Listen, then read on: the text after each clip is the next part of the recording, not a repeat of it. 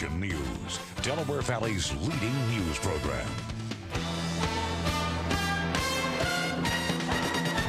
Good morning. It's Saturday, December 21st. I'm Eva Pilgrim. Here's what we're following for you right now on Action News. Police are investigating a spree of tire slashings overnight in South Philadelphia.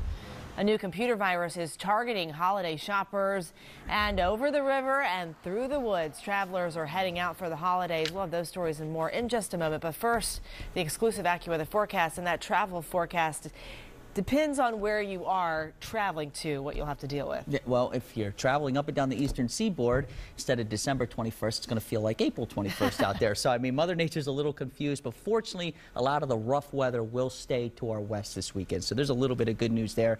And then, of course, temperatures, as we go live on Sky 6, temperatures are just going to be outrageously warm for this time of the year. We're talking low to mid 60s potentially today, and then maybe even 70 degrees for Sunday. That's crazy, considering just how cold it's been over the past, let's say, week to 10 days or so. Actually, it's been a little bit longer than that. 54 degrees in Philadelphia. You can see all the clouds out there this morning.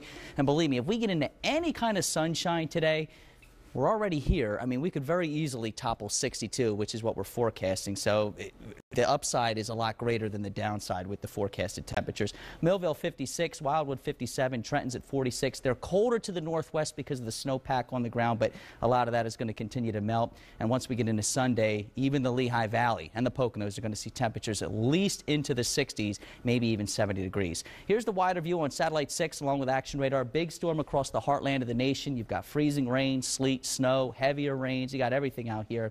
But again, fortunately, this storm system over the next couple of days will pass on by to the northwest, move right along that U.S.-Canadian border. Its trailing cold front will slide through here. That may bring a couple showers, but the rough stuff, the heavy weather, will stay to our west. So for today, cloudy and warm. Areas of fog this morning. Some of that's going to be rather dense, especially north and west of the city. We're looking at a high of 62 degrees when all is said and done. Again, potentially record temperatures move in here for tomorrow. Several records are going to be shattered. We're forecasting a high of 70 degrees. Along with it does come the chance of a little rain, especially tomorrow afternoon, and then it does turn colder for Christmas Day. I'll have all the details in that 7-day forecast when I come back along in just a bit. Eva? All right, thanks, Chris. Okay. The warmer weather could mean big crowds and long lines for everyone looking for those last-minute holiday gifts. Today is Super Saturday, one of the busiest shopping days of the year. Many malls and stores have extended hours as people finish up their shopping.